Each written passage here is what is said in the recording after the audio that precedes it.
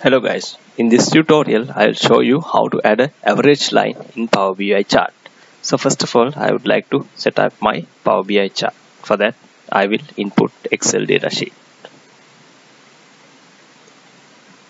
So in this datasheet it will contain year, product and profit columns. So I will load it. Right, so now next task would be to generate the chart. For that my x-axis would be year and my y-axis would be profit.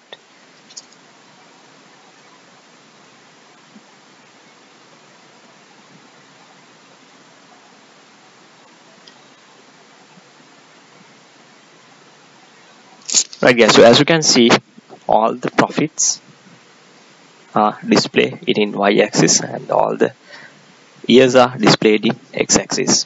Now I will add the data label.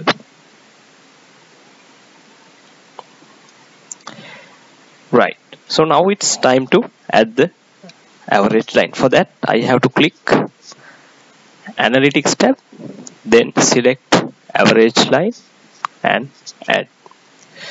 So now as you can see, once I click add, it will display the average line, but I will do some modification to beautify it. So for that I will set the color as custom color red, and I prefer to go ahead with the solid to align, and I add a data label as well. Here I select red. Right guys, so as you can see now for my graph, for my chart of profit chart, that the average line has been added. So these are the easy steps that you to follow to add an average line in Power BI chart. So thanks for watching my video, and subscribe my channel if you're more interested on watching this technical type of videos, and thank you very much.